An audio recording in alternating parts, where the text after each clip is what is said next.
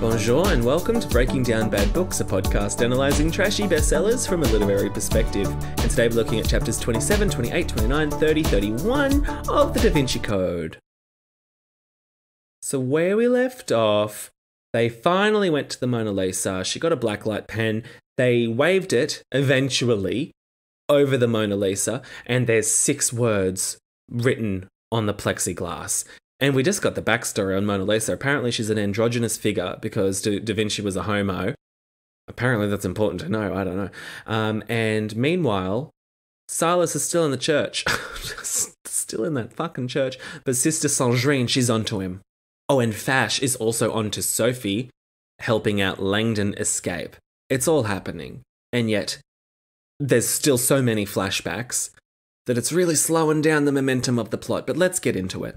So for chapter 27, we pick up with Lieutenant Collett, who's still seated at Sonia's desk, like in the Grand Gallery. I thought the whole Louvre was like abandoned, but he's still there on watch, so that's good. And so Fash is telling Lieutenant Collett about the bar of soap. And he's like, what? But how could Langdon have known about the GPS dot? And Fash says it was Sophie Neveu. She told him. And he goes, what? Why? And Fash says, damned good question.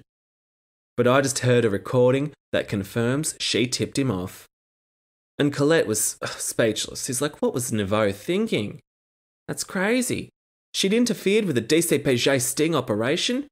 She's not only going to get fired, she's going to jail.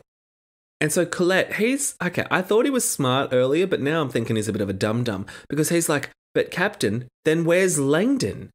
And he's sort of like, okay, you're the one in the Louvre, you tell me. He says, have any fire alarms gone off? And he goes, no. He says, well, has anyone come out from under the Grand Gallery gate? And he goes, no. We've got a Louvre security officer on the gate, just as you requested. And so Fash is like, okay then, so we must still be in the Grand Gallery, like catch up. And Collett says, inside, but what is he doing? And I'm like, can you not just go and check? You're right there. You're just on the other side of the gate that is half open, so maybe go and check. And Fash says, is the Louvre security guard armed? And Collett says, yes, sir. He's a senior warden, so he's an old bastard. And Fash says, send him in. I can't get my men back to the perimeter for a few minutes, and I don't want Langdon breaking for an exit. And you'd better tell the guard Agent Neveu is probably in there with him. Okay, why are we sending the old museum warden in when Collett is right there? Collett's right there. And Collett's like, okay, well, I thought Neveu left. And Fash says, did you see her leave? And he goes, well, no, but... And he goes, well, nobody else saw her leave. They only saw her go in. So I think she's still in the building. And so then Fash is like, I want Langdon and Neveu at gunpoint by the time I get back. And, okay, so Collett just continues to sit at the desk not doing anything. That's bonkers. So as the truck's driving off, that poor delivery truck driver is just like, oh, I did not have time for this. I was trying to meet a deadline and here I am getting stopped by the DCPJ for a bar of soap. No one at the delivery site's going to believe me. They're going to think I fell asleep at the wheel or I stopped and had a coffee and a nap. Oh, this is disaster for that truck driver, poor bastard. So then Fash, he decides not to take any chances with them, and so hedging his bets, he ordered half his men back to the Louvre, and the other half was sent to guard the only location in Paris where Robert Langdon could find safe harbour, presumably the embassy. Like, he has not gone anywhere. Hurry up. And so we start chapter 28. We are back with Robert Langford, as he was called last week, and Sophie. They're looking at the Mona Lisa and the 6 words. And Langdon says, the Priory, this proves your grandfather was a member. And Sophie's like, what? You understand these 6 words? And Langdon says, it's flawless. It's a proclamation of one of the Priory's most fundamental philosophies. Okay. So he's written So Dark the Con of Man. And Langdon's translating that to be about some sort of religious philosophical concept because he still thinks that Sunye in the last 15 minutes of his life just really wanted to hammer the point home about the sacred feminine. He doesn't want to point towards his murderer or reveal Sophie's family secrets. He just wants to make a point about the church, apparently, according to Robert Langford. And like, okay, if you're not thinking that it's an anagram, you're a fucking idiot, Robert. But Robert, he goes, Sophie, The Priory's tradition of perpetuating goddess worship is based on a belief that powerful men in the early Christian church conned the world by propagating lies that devalued the female and tipped the scales in favour of the masculine, and then they went on to have a secret society of only men. Yeah, add that one up, I don't know. And Sophie, she remains silent, staring at the word, so she's probably blocking him out, thinking it's an anagram, dipshit, can we just not, focus on the anagram of it all? But Langford, he keeps going on. He says, the Priory believes that Constantine, Con, and his male successors, Man, successfully converted the world from matriarchal paganism to patriarchal Christianity by waging a campaign of propaganda that demonized the sacred feminine, obliterating the goddess from modern religion forever. Okay, words. God, has he ever thought about dialing it back a little with the matriarchal, the patriarchal, the propaganda? Obliterating the goddess and the sacred feminine. Can you not just dial it down a notch, Robert? Jeez Louise. And Sophie, she's not fucking buying it. She goes, my grandfather sent me to this spot to find this. He must be trying to tell me more than that. And Langdon's like, oh, the poor dear, she thinks it's another code. What an idiot. And Langdon thinks whether a hidden meaning existed here or not, he could not immediately say. His mind was still grappling with the bold clarity of Saunier's outward message. Okay, didn't Saunier write a book on this, so why would he be writing that on the Mona Lisa, Robert? And then he's got to go on about the bloody church being sexist. Which, yeah, it is, but it's just hypocritical for the Priory of Sion to be saying this. That's what I think. Nobody could deny the enormous good the modern church did in today's troubled world. Well, okay, I don't know, some people could. I'm not going to get into it, but okay. Yet the church had a deceitful and violent history. Their brutal crusade to re-educate the pagan and feminine worshipping religions spanned 3 centuries, employing methods as inspired as they were horrific. So then he goes on about the Catholic Inquisition, talking about witches, the dangers of free-thinking women. The church classified all female scholars, priestesses, gypsies, mystics, nature lovers, herb gatherers, and any woman suspiciously attuned to the natural world as witches. Midwives were killed because their heretical practice of using medical knowledge to ease the pain of childbirth, a suffering the church claimed was God's rightful punishment for Eve's partaking of the apple, thus giving birth to original sin. Very fucked up stuff. During 300 years of witch hunts, the church burned at the stake an astounding 5 million women. That's a lot. I'd like it to be fact-checked, but let's just take it as truth, since everything in this book is a fact, and we can say, holy shit, that's a lot. And so the propaganda and bloodshed had worked. Today's world was living proof, apparently. Women, once celebrated as an essential half of spiritual enlightenment, had been banished from the temples of the world. There were no female Orthodox rabbis, Catholic priests, nor Islamic clerics. Okay, alright, this is where it gets a little bit weird for me. The once hallowed act of hieros gamos, the natural sexual union between man and woman, through which each became spiritually whole, had been recast as a shameful act. Men who had once required sexual union with their female counterparts to commune with God now feared their natural sexual urges as the work of the devil, collaborating with his favourite accomplice, woman. Alright, is he projecting? I don't know if that's all a legitimate thing that he's saying here. Because as we all know, it's not like sex ever stopped. And then he's talking about how not even the feminine association with the left-hand side could escape the church's defamation. And so in France and Italy, the words for left, gauche and sinistra, came to have deeply negative overtones, whereas right hand talks of righteousness, dexterity, and correctness. To this day, radical thought was considered left wing, irrational thought was left brain, and anything evil, sinister. Again, I think you're projecting.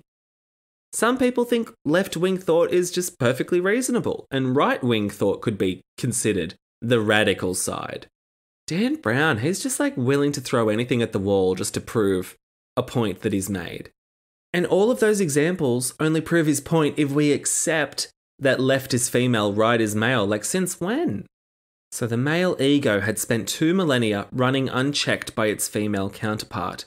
The Priory of Sion believed that it was this obliteration of the sacred feminine in modern life that had caused what the Hopi Native Americans called.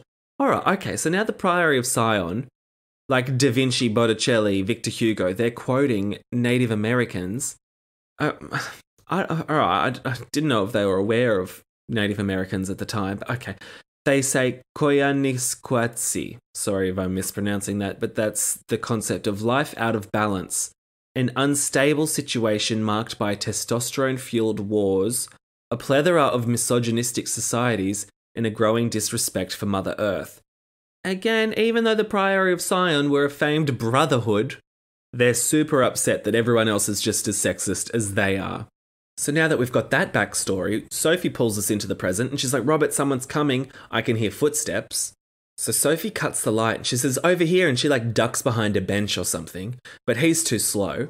And so someone commands from the doorway, arrete, which means, I don't know, freeze or something.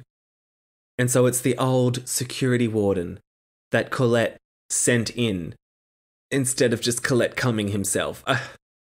Beats me. Fash, you're a frickin' idiot. As if you wouldn't send your lieutenant in, but you're sending the old museum warden. All right, whatever. So he's like got a gun on him and he's saying lie down. So Langdon then has to spread eagle face down onto the famous parquet floor, that floor that he loves so much. And he's like, oh, this is ironic. Oh, this is ironic. I'm in the position of the Vitruvian man. Isn't that just a hoot? And that's the end of that chapter. And then we start chapter 29, back at the Saint-Sulpice. Silas is never going to leave this church. So he's now got a heavy iron votive candle holder from the altar and he's using that as a battering ram against the marble floor. But he doesn't want to make too much noise because he thinks the nun's asleep. He doesn't want to wake up the nun. And so he's like, I need to get a bit of cloth to sort of break the sound. And he doesn't want to use the altar's linen because, you know, he doesn't want to defile the altar. Oh no. He doesn't want to come into the house of God and take cloth off an altar. That's just so disrespectful, even though he's breaking a panel of the marble floor of the church. No. Oh gosh, take a cloth off the altar. Never. So he just takes off his cloak. So now he's naked. I don't know why being naked in a church isn't just as rude as taking a cloth off the altar, but so that's what he's doing. So he's wrapping his cloak around the battering ram that he's constructed, and he's using that to bash the shit out of the church floor, all while being respectful, of course. So the floor shatters, and there's a hollow area beneath the floor, a compartment, and he's like, oh, holy shit, it's really happening. So he finds a thick stone tablet, and engraved into the tablet are the words Job 38:11. So it's a Bible reference. And he thinks, a Bible verse? Oh, Silas was stunned with the devilish simplicity. The secret location of that which they sought was revealed in a Bible verse. The Brotherhood stopped at nothing to mock the righteous. So he's all like annoyed that the clue that the Brotherhood has hidden is in a Bible verse. He's like, how dare they mock us and defile the Bible? You just broke the floor of a church naked. Why is it okay for you to defile the church but not anyone else? And Silas doesn't remember the verse, but he's like, all right, well, I should go check it out. And helpfully, there's a Bible on the altar. Who would have thought that there'd be a Bible in the church? He's struck dumb luck. So he goes up towards the Bible. Meanwhile, Sister Sandrine, she's like, oh shit, it's all happening. She was about to flee and carry out her orders, but then she saw him get naked and she was like, oh gosh, his flesh is alabaster white and his back is soaked with blood red slashes. And she's thinking, oh, they're apostate. Oh, they're so sneaky and gross. She's like, oh, I don't get it. I don't like it. I don't want anything to do with them. So when Silas starts putting his clothes on and going for the Bible, she's like, shit, better go do my job that I've been tasked to do for the past 50 years. And I've just been delaying for some reason. So she races over to her quarters. She retrieves a sealed envelope that was hidden behind her bed frame. And she opens it and she finds 4 phone numbers. Paris phone numbers, by the way. So, okay, let's just think this through. So this Priory of Sion, this brotherhood that doesn't have any female members, they've come up with this plan to protect their secret, right? So if any of them are threatened, they'll tell this story leading the killer to the Saint-Sulpice. And so Sister Sandrine, their little plant, will see that and warn the others that someone's hunting after them, right? Okay. But now the unthinkable has happened and all four are dead. But like, okay, so if you're trying to hide this secret, you're going to all these lengths to protect this secret and having these fail-safes. Why do all four of them live in Paris? You maybe couldn't have sent one of them to Timbuktu? You couldn't have sent one to live in Wagga Wagga? Just one of them. Just send one of them to a different country and make it harder for the person who's killing you all to reach and access you. Silas was able to kill like all four of them in just like the space of 24 hours because they'd made it easy for him. And so she's trying to ring the numbers. I mean, you're too fucking late, Sister Sandrine. Downstairs, Silas, he's flipping through the Bible and he gets to the Bible verse. And it's such a stitch up. It says, "Hitherto shalt thou come, but no further." So these Prior of Sion boys, I mean, I hate them and their whole setup, but that's just a great little prank. They've told him this lie. He's gone to the Saint-Sulpice in the middle of the night. Bishop Arengaros has been called on a plane and he's calling in favours, and Sister Sandrine's getting up in the middle of the night. Everyone's gone to all these lengths just for them to be pranked by a Bible verse written on a tablet. And the Bible verse is practically saying, nope, no dice, amigo. That's clever. I gotta give it to the old PS. Alright, so then we go to chapter 30, and we're with the old museum guard. Oh, this poor old man, his name's Claude, and he's staring at Langford, and he's pissed. He's like, oh, this bastard killed Jacques Saunier. Saunier had been a well-loved father to Claude and his security team. So Claude wanted nothing more than to pull the trigger and bury a bullet in Robert Langford's back. And as senior warden, Claude was one of the few guards who actually carried a loaded weapon, and he was thinking, oh, I can't wait to kill this guy. But then he's got to remind himself, being like, no, it's a better punishment if he ends up in a French prison. And so Claude whips out his walkie-talkie, and he's like, I better go and radio over to Lieutenant Collett, who's just sitting at his desk doing nothing. I better tell Collett that I've found Langdon. I mean, could you not shout out then if the walkie-talkie's not working? Because he's like, oh no, there's no reception. Oh no. And like, just shout out. Colette's down the hallway. It's an abandoned museum. Your voice will carry. But he's thinking, oh, okay, there's no reception on the walkie-talkie. I'll just start edging a little bit further backwards towards the doorway. And as he's doing that, he gets distracted by a shadow. And he's like, holy shit, there's someone else in the room. Like, yeah, Nouveau, who you were warned about. And so it's Sophie. She's just not really giving a shit. She's just moving in the direction of the other wall. And so Claude, he's like, who's there? Who's there? And so Sophie just goes, oh, it's PTS, which is like their CSI team. And Claude, he's thinking, oh, I thought everyone left. That's weird. And it's like, oh, you're being lied to, Claude. Catch up. And so Claude's like, well, what's your name then? Just having a full-on chat. And so Sophie goes, it's me, it's Sophie. And then somewhere in the distant recesses of Claude's mind, the name registered. Did Collett not just warn him and say, hey, Sophie Nouveau's probably still in the building? But no, Claude's thinking, oh, that's the name of Saunier's granddaughter. Like what? No one told the one security guard that you're sending in that there was an accomplice. I'm sure Collett must have. But Claude's thinking, oh yeah, she used to come here when she was a little kid. Oh, but that was years ago. I haven't seen her in years, not since the orgy. And he goes, it can't possibly be her. Oh, but even if it was her, there would be no reason to trust her because even Claude had heard the rumours of the painful falling out between Saunier and his granddaughter. Oh my God. News spreads in the Louvre. All of the museum staff are just up to date on the status of Saunier and his granddaughter's relationship. I mean, I guess they've got nothing else to talk about. So Claude's still trying his walkie-talkie. He's like, oh, damn it, I really need to edge closer towards the entrance. It's still 20 yards behind him. So he's still backing it up, pointing his gun at Robert Langford, and he sees Sophie raising her UV light and just looking at this giant painting, the one that's on the wall opposite the Mona Lisa. And he goes, oh, what is she doing? And so across the room, Sophie felt a cold sweat breaking across her forehead. Langdon was spread-eagled on the floor, and she thinks, hold on, Robert, almost there. Knowing the guard would never actually shoot either of them, Sophie turned her attention back to the matter at hand, scanning the entire area around one masterpiece in particular, another Da Vinci. Okay, why is she so sure and confident that this security guard's not going to shoot them. Like, he clearly wants to shoot Robert. Like, he's told us that he wants to shoot Robert. Like, I wouldn't put it past him. So she's scanning this other Da Vinci, but she's not seeing anything. And she's like, damn it, there's got to be something. So the masterpiece she's looking at is a bizarre scene Da Vinci had painted, including an awkwardly posed Virgin Mary sitting with the baby Jesus, John the Baptist, and angel Uriel on a perilous outcropping of rocks. And when... flashback time. Oh, flashback time. Okay, so when Sophie was a little girl, no trip to the Mona Lisa had been complete without her grandfather dragging her across the room to see this second painting. Okay, so why do you need the anagrams and the clues if this is just always where you went? You'd just go there anyway to double check, wouldn't you?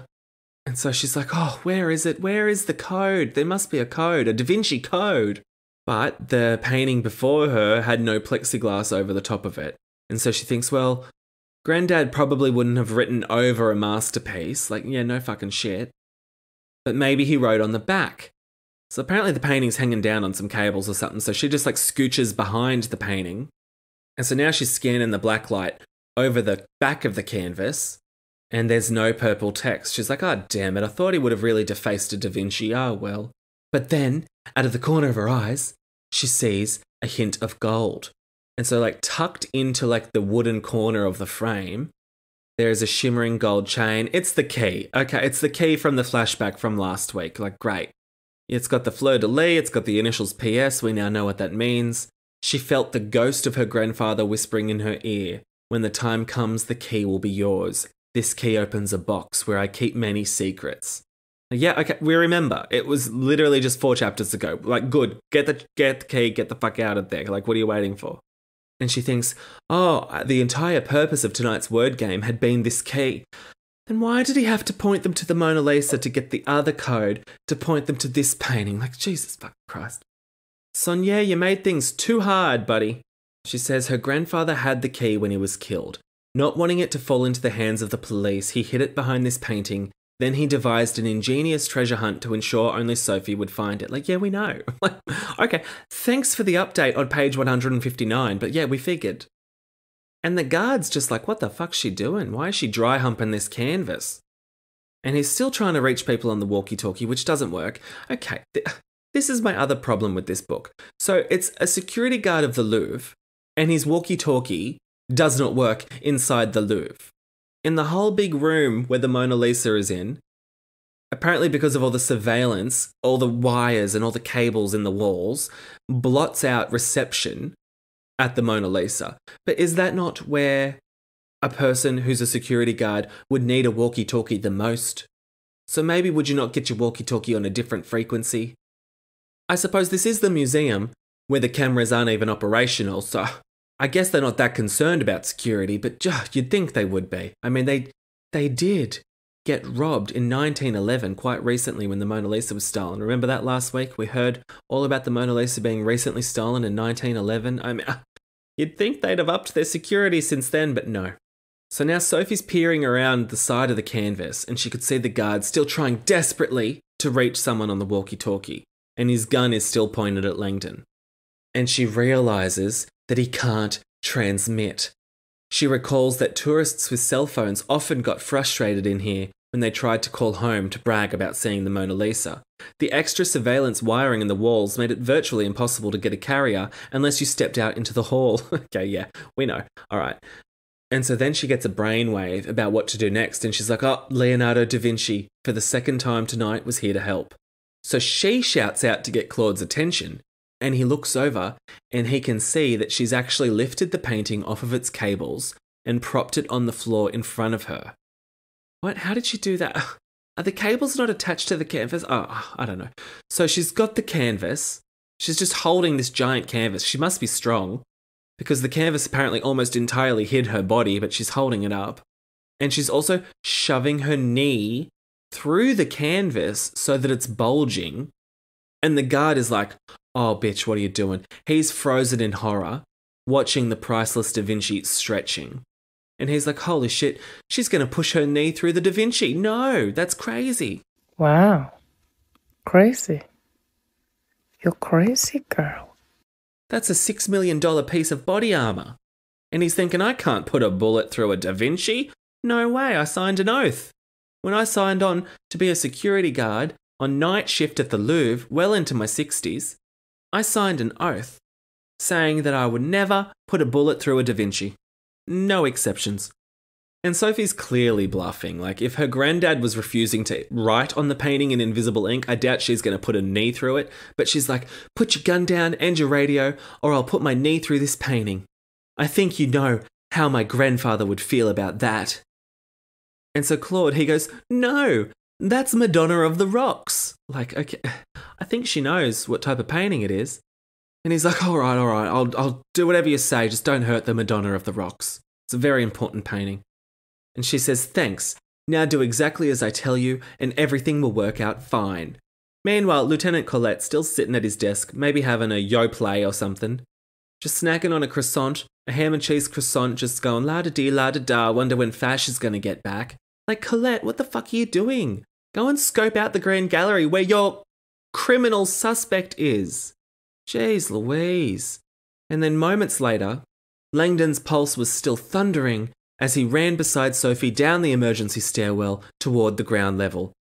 And Langdon also has the guard's gun now, and he's not feeling too comfortable about it. And taking the stairs two at a time, Langdon wondered if Sophie had any idea how valuable a painting she had almost ruined. Like, yes, I think she did know, considering her granddad was the curator of the Louvre, and also it was part of her plan that it was a priceless artwork that she was threatening to destroy. Like, that's how she had leverage to get the guard to let you free. Like, yeah, I think she knew, Robert. God, he's so condescending. I can't with him. But Langdon, he just thinks it's a coincidence. He thinks her choice in art seemed eerily pertinent to tonight's adventure. She'd grabbed a Da Vinci. Like, yeah, because there was a clue pointing her towards the Da Vinci. He hasn't figured that out yet. He still thinks So Dark, the Con of Man was about Constantine. He hasn't clocked that it's an anagram yet. He's like, wow, you know what? The Madonna of the Rocks is actually a notorious painting among art historians because of all of its hidden pagan symbolism. And he says to her, you chose a valuable hostage, you know, like, let me give you a little mini lecture while we're fleeing the Louvre. And she goes, yeah, I know, Madonna of the Rocks, but I didn't choose it, my grandfather did, dipshit. He left me a little something behind the painting. And Langdon, he's like, what? What? That's fucking crazy. As if they weren't just on a treasure hunt for like the past hour and a half. He's like, what? But how did you know which painting? Why the Madonna of the Rocks? And she goes, it's an anagram, cunt. She goes, So Dark, the Con of Man. She says, I missed the first two anagrams, Robert. I wasn't about to miss the third. And that's the end of the chapter. Big reveal. It was an anagram. Like, oh yeah. Brilliant. The last little chapter we're going to be looking at, and we're back at the Saint-Sulpice. This fucking Saint-Sulpice. I'm done with it. So Sister Sandrine, she's on the telephone, and she's like, oh my God, pick up, they're all dead. She'd called the first three numbers, and everyone who answered were like, a detective working at a murder scene, a hysterical widow, a priest consoling a bereaved family. So yeah, all three of them were dead. And so now she's calling the fourth and final number, and she's like, oh shit, no one's picking up. He's probably dead. And then it goes to voicemail. I think out of the past 31 chapters, at least 15 of them have featured voicemails. It's been a very common plot point. So she's leaving a voicemail saying the floor panel has been broken. The other three are dead. And she's thinking about how her whole plan was to call them. If the floor panel had been broken, she had to warn the others. Like, yeah, we know, da-da-da-da-da-da. The plan was foolproof unless, of course, someone killed all four of them. And then a voice said from the doorway, hang up the phone. And she's like, oh shit. And so she turns in terror and she sees the massive monk. And he's still holding that heavy iron candle stand. And she's like, oh, hey there. You enjoying the Saint-Sulpice? And he says, they're all dead, all four of them, and they played me for a fool. Tell me where the keystone is. And she's like, bitch, I don't know. The secret was guarded by others. And he's like all high and mighty. He goes, you're a sister of the church and yet you serve them? And she's like, okay, mate, you killed people. So she's like, you know what? I'm not going to take that. She's like, no, I'm not going to cop that from you. And she says, look, Jesus had but one true message, and I can't see that message in Opus Dei. So she's like, Opus Dei is a piece of shit, and I'm going to say it. I'm going to call you out, motherfucker. And so then he's like, what? How dare you speak ill of Opus Dei, even though I'm in your church and breaking the church and I'm about to kill you and I'm obviously, sinning all around the place, he erupts with rage. And so he lunges at her, lashing out with the candlestick like a club. And so, he's killing her. And her last thought is, all four are dead, the precious truth is lost forever. And that's the end of that chapter. Oh, so hopefully he leaves the church now that he's found nothing there and then he's killed Sister Sandrine. I mean, rest in peace, Sister Sandrine, but if it means we get Silas out of that church, out of that location, I'm all for it. No offense, Sister Sandrine. And it looks like we've also left the Louvre. This is like a turning point. It's taken us 9 weeks, but we finally are leaving our 2 main locations. So who knows where we're going next? They've got a key. Heaven knows if they know the lock that it enters, but we'll come to that eventually. So I'll see you guys next week. Quick reminder to leave ratings or reviews if you can. You can also go to patreon.com/breakingdownbadbooks and sign up to be a patron. You get access to all of the bonus content, which is new episodes every week looking at the Maze Runner. And you can also access the previous episodes, which are Divergent, 50 Shades Darker, and 365 Days. So I'll see you guys next week for new locations. Au revoir! Send your burning thoughts, frustrations, and grievances on this latest chapter of this shitty book to breakingdownpod@gmail.com or on Twitter @podbreakingdown and Instagram @breakingdownbadbooks.